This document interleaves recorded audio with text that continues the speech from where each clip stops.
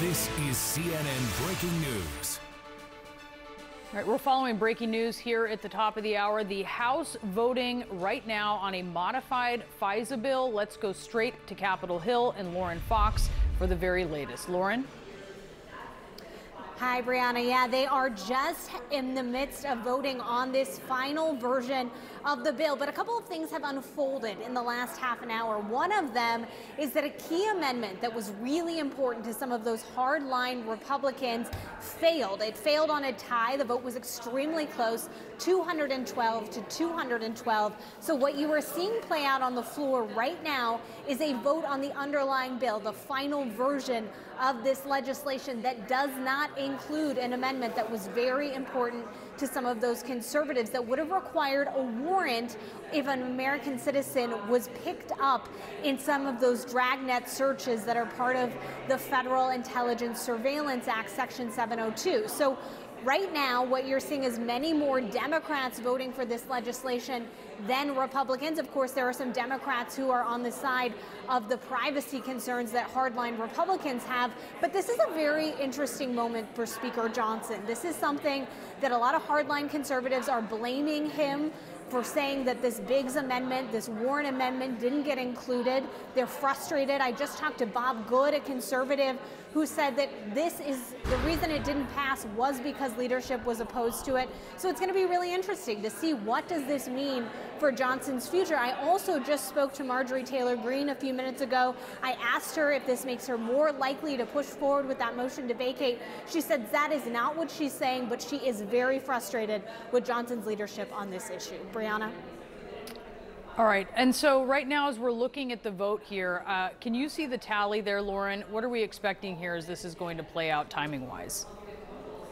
Well, I think that we are waiting to see whether or not this passes right now. Yes, I can see the tally. It looks like they are about to call this vote right now. I can't hear exactly what he's saying there at the desk, but this vote is obviously looking like it's going to pass, and we are waiting to see that final announcement. But one thing I will just keep in mind for you here is that this was an issue that, if the warrant actually passed, it was going to make it very difficult to get this through the United States Senate. The fact that that amendment went down means that it may have an easier time getting through that chamber, getting signed by the president, and enacted before the April 19th deadline, Brianna. All right, so we are seeing here that this bill is actually passed. Yes, and it did just pass. We were watching that happen before our eyes there. Lauren Fox, thank you so much for the very latest on Capitol Hill, this modified surveillance bill passing, having to do with Section 702 of the Foreign Intelligence Surveillance Act. Thank you for that report. Jessica? Well, as that is all unfolding on the House floor, embattled House Speaker Mike Johnson is on his way to Mar-a-Lago. He's going to hold a joint news conference with former President Donald Trump, looking to emphasize their close ties as Johnson faces a direct challenge to his speakership, as Lauren was alluding to there. GOP Congresswoman Marjorie Taylor Greene is standing by her threat to force a vote to remove Johnson as Speaker. CNN's Kristen Holmes is joining us now live from West Palm Beach. And Kristen, let's start first with what this press conference is supposed to be about. Election integrity. Worth noting here that Trump continues to make false claims of widespread fraud in the 2020 election, and that Johnson played a key role in Trump's efforts to overturn the legitimate results of the 2020 election. What more can you tell us? Yeah, Jessica, we're expecting two things out of today. One, we are told that they are likely to relitigate the 2020 election. Not surprising, given the fact that Donald Trump still continues to do that at rallies, behind the scenes, all the time. And we know that Johnson was a key player behind the scenes in trying to get that election overturned. But the other thing that they're going to, quote unquote, draw attention to today is this idea of non-citizens voting. This is something that has become somewhat of a Republican rallying cry. Now, I want to be very clear. It does not appear from any data that we have that this is a big issue. And also, there is a federal law banning non-citizens from voting in federal elections, the kind of elections that both Johnson and Trump would be dealing with. But again, Republicans have really seized on this issue. Donald Trump has said that Democrats actually want undocumented immigrants coming over the border to help them in the 2024 election. Part of this is linking this issue of elections to immigration, an issue that Republicans know is crucial to so many American voters. So we expect them to be talking about this today. I do want to add a little bit of nuance just so that we are clear. There are some cities and states who allow non-citizens to vote in local elections, like school board elections, but this again is not something that is widespread. All right, Kristen Holmes for us in West Palm Beach. You'll be there as that all plays out this afternoon. Thanks so much. And joining us now to discuss, we have former Republican Congressman of Illinois, Joe Walsh, and also Sarah Matthews. She served as Deputy Press Secretary during the Trump administration. Joe, I mean, they're there to promote election integrity and without irony, no less. Yeah, Brianna and Jessica, can we just for a moment pause and not brush by this and get into the politics? Like, what does it mean that Speaker Johnson's down there by his side? Johnson's down there with Trump to talk about election integrity. Donald Trump tried to overthrow an American election. He's been indicted twice on his efforts to overthrow an American election. And Brianna, I'd add this.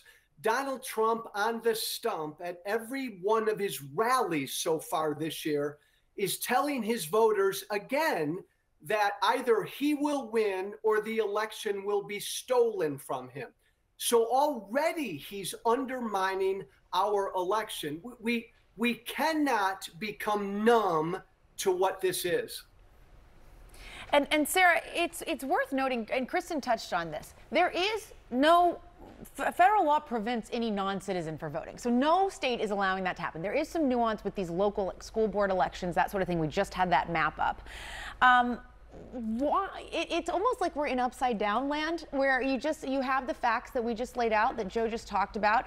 We know that there is a federal law preventing this. Why do they keep talking about this in this way?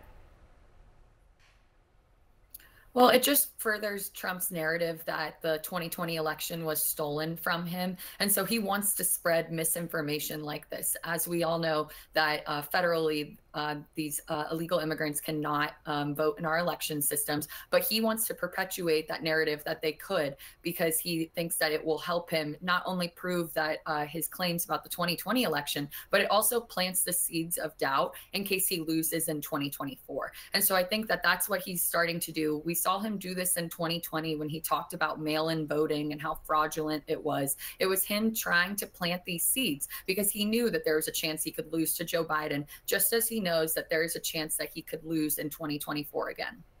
And Sarah, just because Johnson is visiting Mar-a-Lago, it doesn't mean this is all going to work out for him with Trump's support. We should remember that. How do you look at this moment for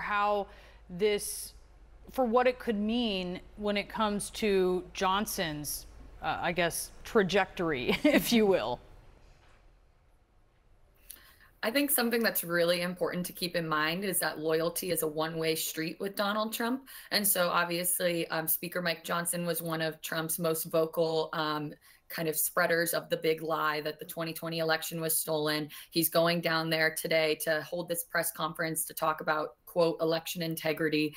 And he's doing that all because he knows that he needs to save his speakership, because he's worried that Trump's close ally, Marjorie Taylor Greene, will force this vote on a motion to vacate and will oust him from the speakership. But it's kind of pathetic, in my opinion, just because it seems like right now, Speaker Johnson's a little bit more concerned with keeping his job than actually doing his job. And his job is to put a vote on the floor for Ukraine aid. But he's afraid to do so because he knows that it will upset folks in the conference like Marjorie Taylor Greene and Donald Trump, because he knows that Donald Trump is not supportive of Ukraine aid. But Mike Johnson has a moment to really change the course of history, honestly, with this Ukraine aid.